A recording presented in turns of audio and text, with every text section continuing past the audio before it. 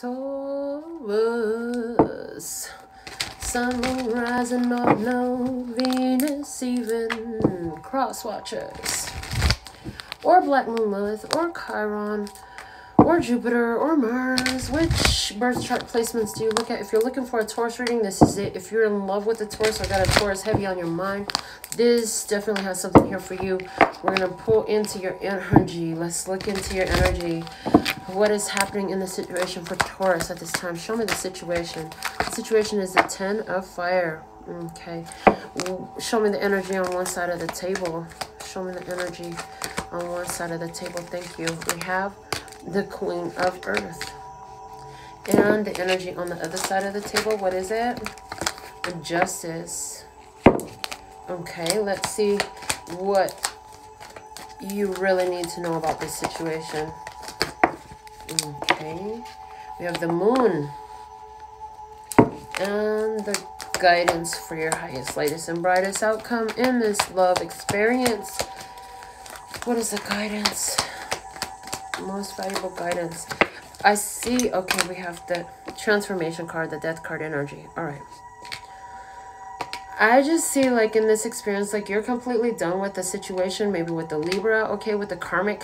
You've closed up karmic cycles. The 7 of Air is at the bottom of the deck. You saw some deception. You saw where you were cheating yourself. Were you figuring out in recent days that you've been disloyal to yourself through your loyalty to another? Yeah, for somebody, that's exactly what happened here. Yeah, I see this in your energy. And it's like, right now, you're so focused on yourself. You're like, how many more of these karmic contracts can I burn the fuck up? I feel like anybody that comes your way right now, you're looking for, okay, what brought this person into my life? You're looking at the source of it. You're transmuting these energies.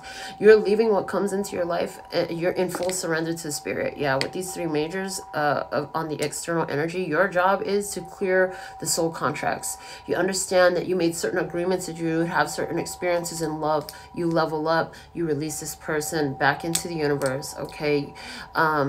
And you close out past cycles in this, and you help bring awareness of that to other people so that they have the energy, the wisdom, and opportunity to do the same thing. Whether they do or not, you are. So good on you. This is good for you.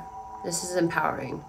This is what we have in Big Taurus energy at this time. Until next time, sending you so much love and peace and happiness. Kamsahamnida. Gracias. Later, bye-bye.